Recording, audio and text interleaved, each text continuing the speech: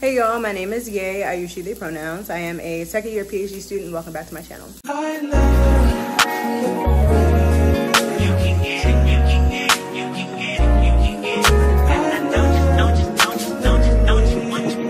Every second, every minute, man, I swear that she can get it. Say if you a bad bitch, put your hands up high.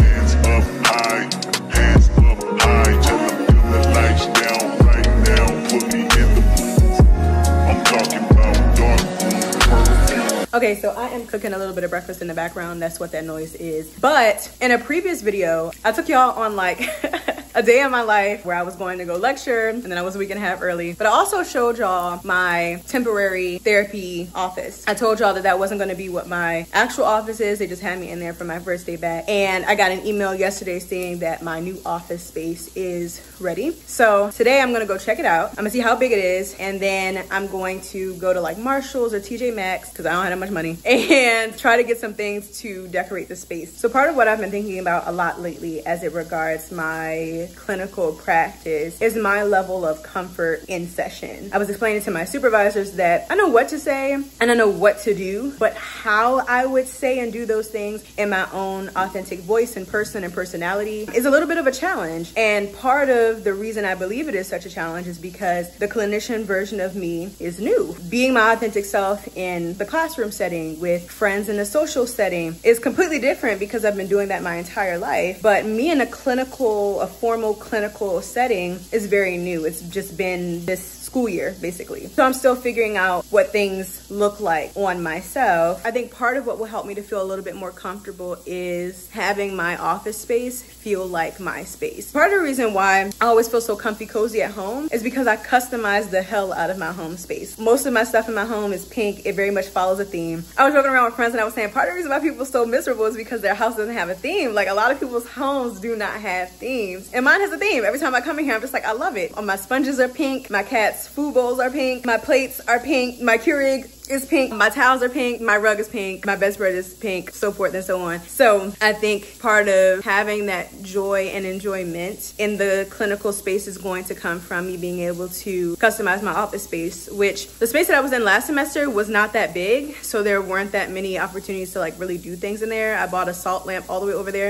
and then went to plug it in. That bitch didn't even work.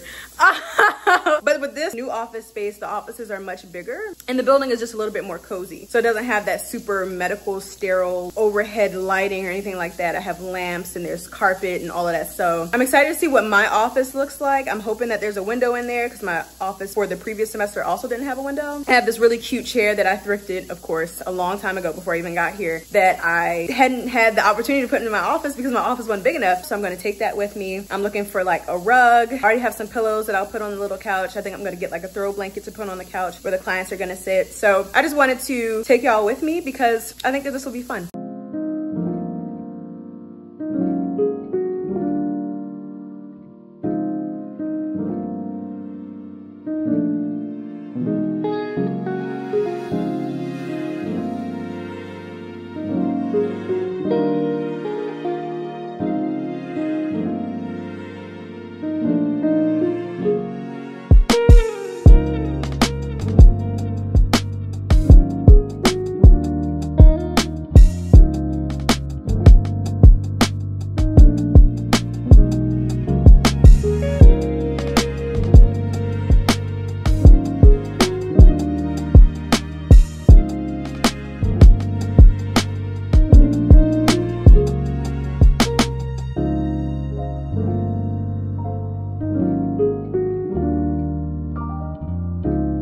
Okay, so we are in my office.